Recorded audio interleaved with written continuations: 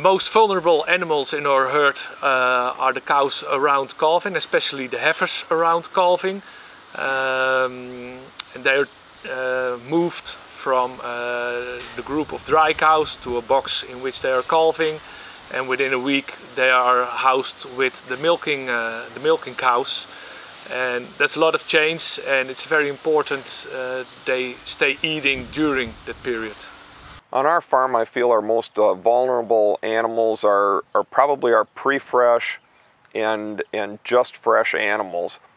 They're at a very sensitive stage in their annual life cycle as far as being very pregnant or just fresh, and because their metabolisms are a little different and changing at that particular time, it's an area that we have to watch very close.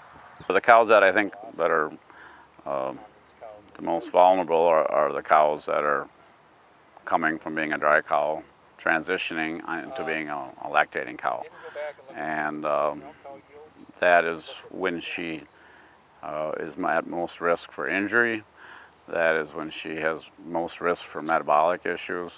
And that any cow that's what I call a 60-day cull is the most expensive cow on the farm, because she was all set up to have a lactation of milk. So that is the area I think that you need to focus on the most.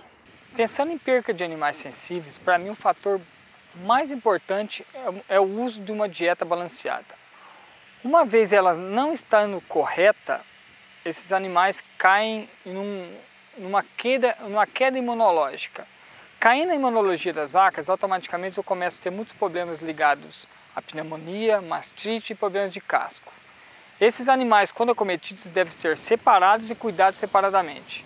Se o número de animais começarem a ser muito alto, isso deve ser averiguado, pois pode ter outro problema também ocasionando essa queda, essa sensibilidade de animais. To avoid losing sensitive animals, I think it's very important to have a good separation area with a good bedding of sand, and we use straw, and it should work very easily. You should easily separate the cow to that area and also get her back to the milking parlor or milking robot. To avoid those losses of sensitive animals in that pre-fresh and just fresh period, we keep people in that area monitoring the pre-fresh cows to watch them for when they are ready to have their calves, to give them aid during the calving process if they're experiencing difficulty. The fresh cows we are temping on a daily basis, temping and checking for displaced abomasums and things like that, watching for sunken eyes, watching for feed intake, things like that. Daily basis, round the clock, we have people on staff that are in charge of watching those animals. So in my mind, sensitive animals would be transition cows primarily.